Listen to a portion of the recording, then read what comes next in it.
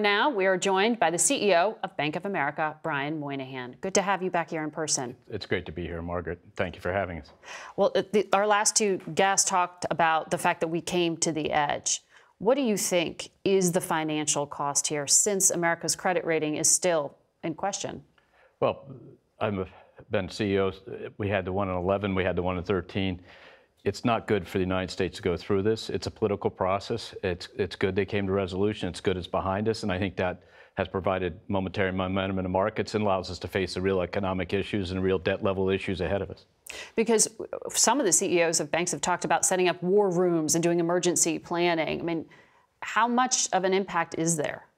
Well, it's because it's over. There was an impact. We were doing all that. We were prepared in case that it didn't come out right, but the good news, it came out right, and you heard your past guests talk about the coming together in the center and voting it through, which is good. And so now we can move forward, but there's still issues ahead of us, and we can talk about those. Well, do you think that they should get rid of the debt ceiling, as some CEOs have called for? That's a political question. At the end of the day, we need to have a serious discussion about how much debt we can have in this country, how much we can afford, and how it's spent. And that discussion needs to go on. The debt ceiling triggers certain debates around it at certain times. It's part of the process of government, and whether you're Republican, the Democrats have to get together and do it, and we have to be careful that we keep the financial stability and strength of the United States paramount, because at the end of the day, if we're not strong, the rest of the world is not going to be strong. Well, let's talk about that strength, because the Federal Reserve is predicting a mild recession on the horizon. What are you seeing there in terms of how the consumer is behaving and where we might be seeing any kind of slowdown? So the last time I was here was the end of last year, and we predicted a recession this year. We moved it out. It's basically third quarter this year, fourth quarter this year, into first quarter, a mild recession. And unemployment gets up in a high 4% range, still very low by historical norms. And that's our core prediction. As you think ahead of it, what's going on now is the impact of the Fed's tightening has had its effect. So consumer spending, 22 over 21 by Bank of America consumers, $4 trillion plus a year, was up 9%. Year to date, it's up about 5%. In the month of May, it was up about 4% over last May.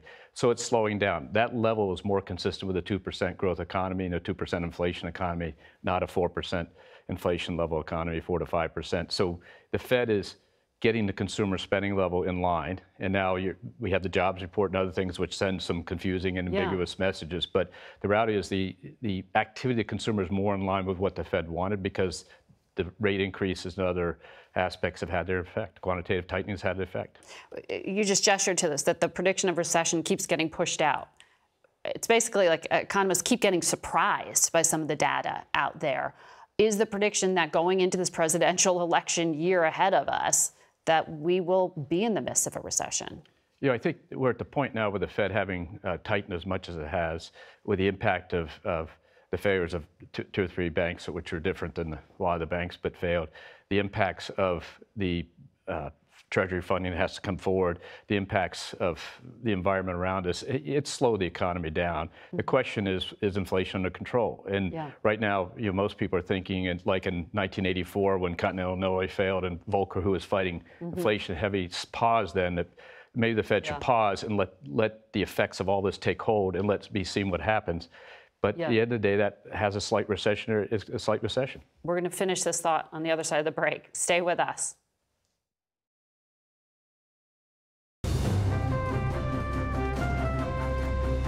Welcome back to Face the Nation. We're back with the CEO of Bank of America, Brian Moynihan. I want to pick up on something you indicated earlier when you said the Fed had accomplished something. You said recently the Fed won the war. Is that the war against inflation? Well, the inflation's tipping over, but one of the toughest things for the Federal Reserve is the power of the U.S. consumer. And they were employed, they were earning more money, and they were spending. And what you're seeing is that's tipping down. That's a key component to actually getting inflation under control. Because if the unemployment's at all-time lows, people are getting 5, 6, 7% wage increases, and on a multi-year above the rate of inflation, and a 1 year not. That creates a hard job for the Fed to slow that down, because the U.S. economy is so consumer-led. They have won that battle. They've won that battle. Inflation's tipping over, but importantly, you can see the U.S. consumer activity slowing down, which then, if you project that out, ought to bring inflation down to match it. with one of the impacts of the banking turmoil we just went through, for lack of a better term, we're hearing about credit tightening up. What are you doing to tighten up lending standards? How much harder is it for consumers to come out and borrow money? You know, at Bank of America, we have responsible growth. We've been driving for a decade. We don't really change lending standards that much given different types of cycle. But just to give you a sense, the consumer credit quality in our industry is very strong. Most of us are reporting numbers now that are below 2019, which is a multi-decade low in consumer credit costs. So that's good news. Lending has tightened largely because of two factors. Beginning late last year, just the feeling that a recession, everybody was predicting a recession and going into recession. People tend to tighten credit standards, tougher covenants and things like that. And then the second thing is the disruption caused the capacity to lend to come down, which again is as they pulled money out of the banking system and into the Federal Reserve as cash or into the overnight repo facility, and deposits have come down, part of the monetary tightening, there's less engine in the engine room to lend. And then so that causes banks to be more careful when they lend and who they lend to and how much they lend. And so that's tightened credit standards pretty dramatically. And it's more expensive to get a mortgage. It's more expensive because rates went up. When the Fed raises rates, they're trying to slow down borrowing capacity, and in the most housing and autos and things are most rate sensitive come down the quickest. And then things like mortgage loans, 90% of consumers are locked into mortgage loan below 5%. So that slows down. And but home buying and other things kind of bounce around until everybody gets used to rate cycle and then it moves back up. We were in a very low rate cycle for 15 years, and that's a little bit what's confusing people. Are you slowing down your hiring right now? Yes, we are. Last May, we hired 3,000 people. This May, we hired 700 people. And that's due to the attrition rate has slowed so much, and we need to trim head count. So we'll be down 3,000 FT this quarter. We're not making layoffs. We're trying to do it by attrition, but even the attrition slowed to half what it was last year. And when I talk to other companies, I get the same input. Depends on the industry. If you're trying to get welders in very specific areas, that's a tough work on the employment side. But if you're in a general industry, the employment conditions have leveled back out. They're still strong for employment, but have leveled out a bit. And that's good news because, again, that allows the tightening cycle to pause or slow down and let the economy get back under itself. Brian Moynihan, good to have you here in person. We'll be right back. Campaign 2024 got down to business in Iowa this weekend as most of the declared or potential Republican candidates visited the early nominating state, notably absent the GOP frontrunner, former President Donald Trump, who was off the trail this weekend. Joining us now to discuss are three of our sharpest political reporters: CBS News political correspondent Caitlin Huey-Burns, Ed O'Keefe is senior White House and political correspondent, and Robert Costa is our chief elections and campaigns correspondent. Welcome to you all. I want to start with you on Donald Trump, because we learned from the Department of Justice that they will not be bringing charges against Mike Pence for his classified document that he was mishandling. What do we know about the case against Mr. Trump? Sources with knowledge of the investigation believe that a charging decision in the documents case on the federal level being led by the special counsel is imminent. It could be coming in the next few weeks. In fact, the grand jury might have some activity this week. We hear from sources close to this investigation. We also hear that the Trump lawyers might be meeting at some point with the Justice Department to talk through where things stand. When will we know, when you say the next few weeks and imminent? There is a Republican debate in August. Are we going to know the answer to this before they all take the stage? The investigations, Margaret, over former President Trump, they loom over this entire presidential race. We hear that a charging decision could be made in June on the documents case. The January 6th investigation by the special counsel continues, but that could end up going into 2024 when some of these primaries are unfolding next year. But right before the debate, the thing to pay attention to, a charging decision and a possible indictment in Georgia, where Trump is being investigated for pressuring election officials. That could come in early August, just weeks before that first debate in Milwaukee in late August. This is going to be an incredible primary season with that. I want to turn to you, Caitlin, because when they take this debate stage, in order to even walk on alongside Mr. Trump or whomever else, there are some parameters that are being set. We know there are at least 10 Republicans who may be on the stage. to get up there, they have to agree to endorse whoever the nominee is. Yeah, they're being asked to sign this loyalty pledge. And what's interesting about this field is that when you ask the candidates, will you commit to supporting Donald Trump if he's the nominee, they really won't say. I've interviewed Mike Pence and Tim Scott, and they have not been able to answer that question. On the other hand, Trump hasn't been able to answer that question either. He hasn't said whether he will support the eventual nominee if it's not him, or if he will participate in the debates altogether. That still remains kind of a wild card here. He could be advantaged skipping the first debate. He's ahead of the polls, of course. He's the front runner, at least at this point. But at the same time, if he does skip the debate, that does give his rivals the opportunity to make their case as the alternative without having to stand there and kind of weather the attacks.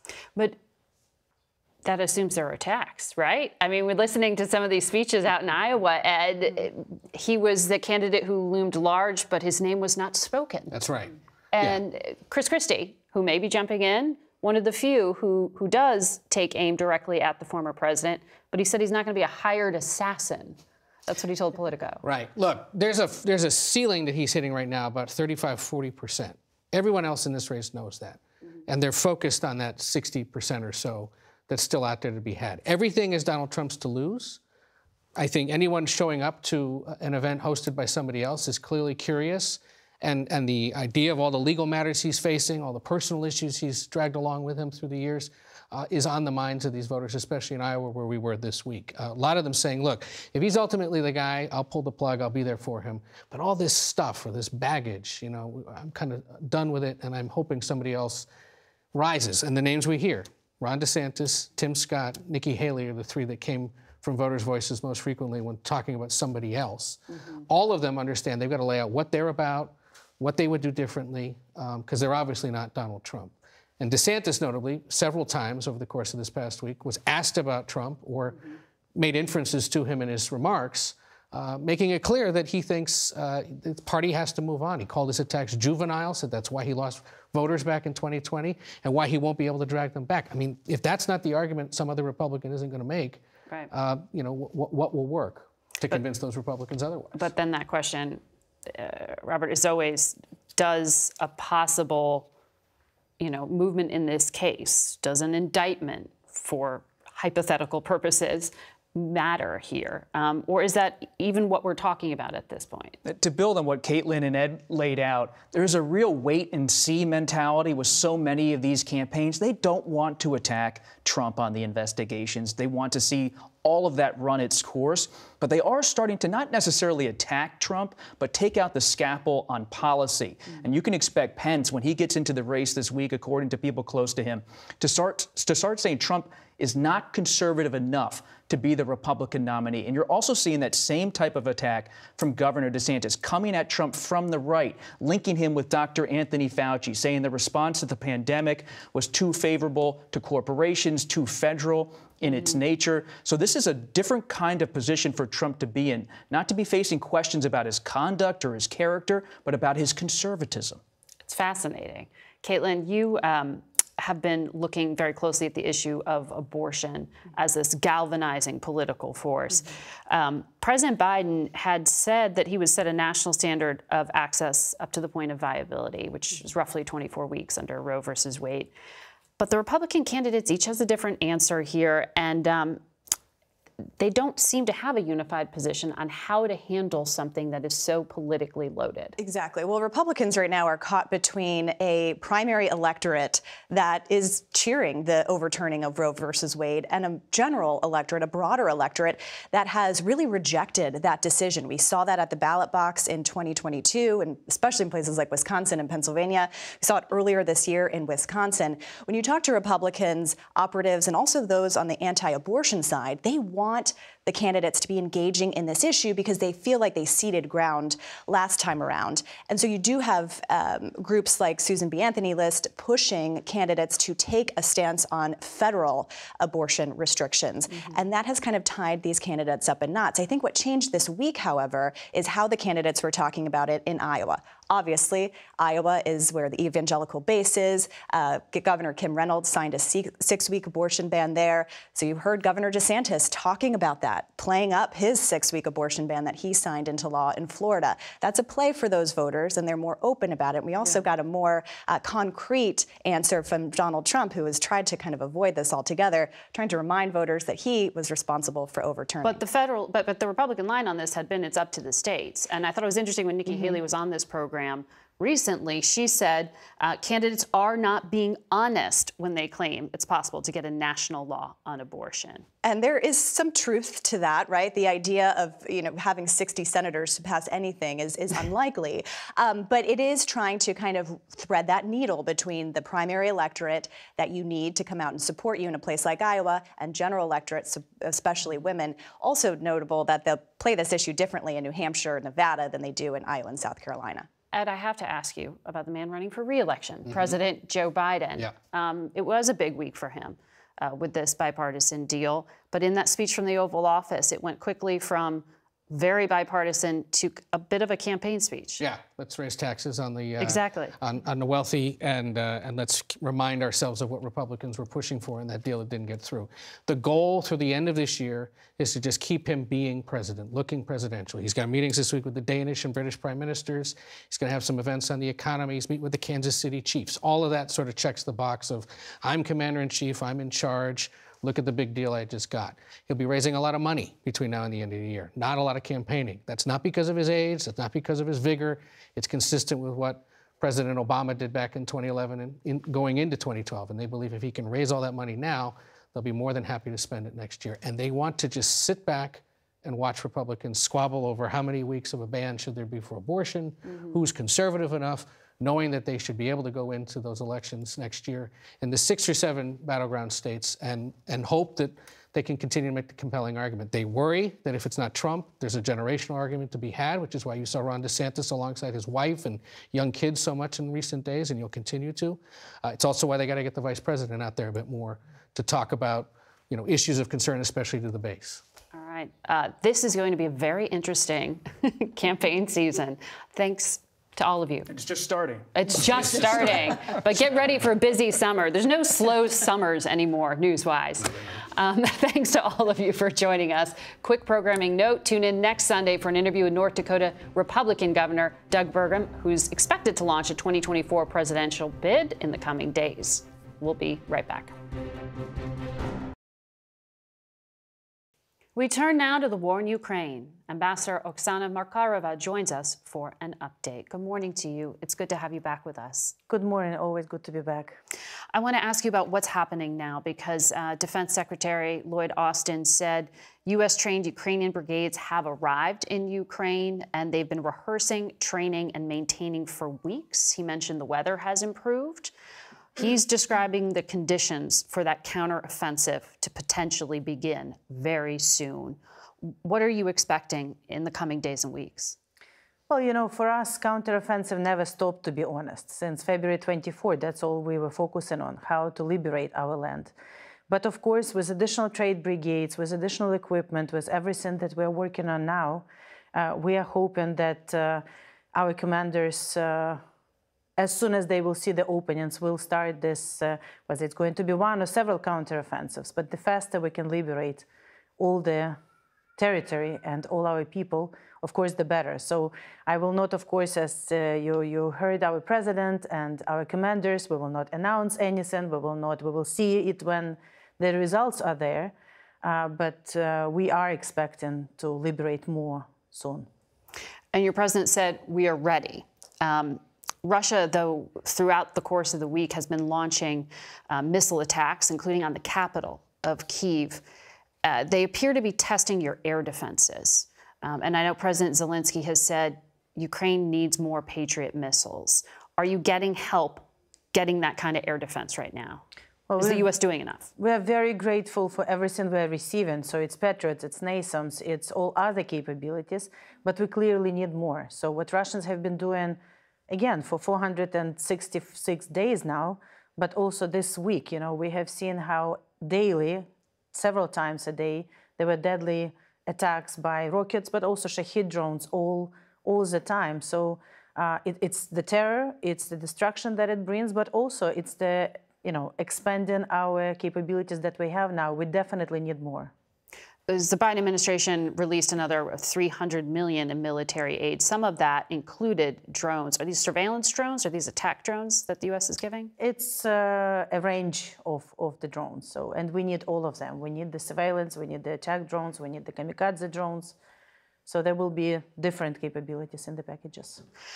There is an upcoming NATO meeting in July that President Biden is expected to attend, and Ukraine's possible entry into the military alliance is a topic there. Do you know what the U.S. is going to promise? Well, we all look forward to this summit. Ukraine has NATO aspirations, transatlantic aspirations. For some time now. In our hearts, in our constitution, and the majority of people support it. Since 2008, when the first declaration was made that we will be members of NATO, we believe it's time to start discussing some specific steps in that regard. Now, again, as President Zelensky said, we are realists. We understand the limitations that the ongoing war puts to it. But I think at this moment, after this horrible violation of international law, after Russia attacked us completely not provoked when we were not part of NATO, after historic decisions on Finland and Sweden, it's time for everyone to realize that it's about good versus evil. And we need to be members of NATO as much as NATO needs Ukraine also in order, because we have a lot to add to NATO. So yes, we look forward to this forum to discuss this. Your president said he knows this wouldn't happen until after the war is concluded. In other words, the U.S. wouldn't be drawn in directly to this conflict now as a NATO member, but promise a future entry. What are the security guarantees that you are looking for? Well, you know, President Zelensky put out this peace formula, which clearly outlines how the war should end and how to build, restore the security. So there is a lot of elements. It's the military security, justice, rebuilding Ukraine, ensuring that we can all together deter Russia from making it again. And it's all been discussed with partners individually, but also with the group. It was one of the items discussed at the G7 summit, at others. So it's a work in progress. But I think, you know, the real security guarantee, not for Ukraine, but for transatlantic community and for our part of the world, but globally for everyone who believes in UN statute, is for us in the future to become the member of the alliance that is a peaceful defensive alliance of the people with like-minded values. $45 billion in U.S. support to Ukraine has been pledged so far, but that funding ends in September, and there'll have to be a request for more. Are you concerned about all the political pressures that may make that more difficult, particularly going into a presidential election year? Well, any democracy, and Ukraine and the U.S. are both democracies, have good democratic elections and processes, and yes, it's an additional factor. But I believe American people support us, and we're very grateful for American people for the support we have received. We will always remember it. And I know that the majority of politicians on both sides of the aisle, you know, equally, we have this strong bipartisan support, and I really hope that Ukraine will continue uniting people in Ukraine, even through this electoral process. Ambassador, we'll be watching closely in the coming days and weeks and thinking of Ukraine. Thank you for joining us. Thank you. Turning now to rising tensions between the U.S. and China. A Chinese warship came within 150 yards of hitting an American missile destroyer in the Taiwan Strait. U.S. Defense Secretary Lloyd Austin said it was extremely dangerous. China's defense minister called the presence of that American destroyer a provocation to China and defended sailing the warship across its path. It's just the latest flare-up in the relationship between the two powers, and it came 34 years since the crackdown in Tiananmen Square, when Beijing brutally quashed peaceful pro-democracy protests by unleashing tanks and troops on demonstrators. The death toll is still unknown, but estimates range from several hundred to several thousand. 7 days after the massacre, Then Face the Nation moderator Leslie Stahl briefed Americans on the fallout ahead of a conversation with the U.S. ambassador to China at the time. The White House now says the Chinese government has murdered many of its own people. Leader Deng Xiaoping and the other hardliners are consolidating their control over the country, searching out, rounding up the pro-democracy leaders, while Western businesses pack up and begin pulling out of China. Official Chinese television is denying there was ever any bloodbath, any brutality in Tiananmen Square, showing pictures of the arrests of what authorities there are calling thugs and hooligans. Ambassador Lilly, in the morning papers today, there are a lot of stories suggesting that the U.S.-China relationship is tearing apart, is disintegrating rapidly. There's a lot of anti-Americanism in their official press. What's your assessment of where we stand? President Bush keeps saying he wants to preserve the relationship. How is that possible at this point? I think we've gone through many ups and downs with China, and I think right now we're going through a down, but I don't think we should sort of give up on it. I think that would be a terrible mistake. Those ups and downs continue today. China's defense minister refuses to speak to Secretary Austin, but two top U.S. officials are arriving in Beijing today in an attempt to thaw relations.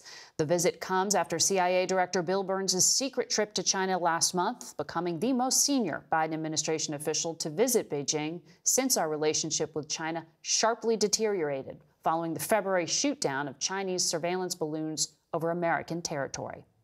We'll be right back. That's it for us today. Thank you for watching. I'll be off next Sunday, but you will be in great hands with CBS News primetime anchor John Dickerson. Until next week, for Face the Nation, I'm Margaret Brennan.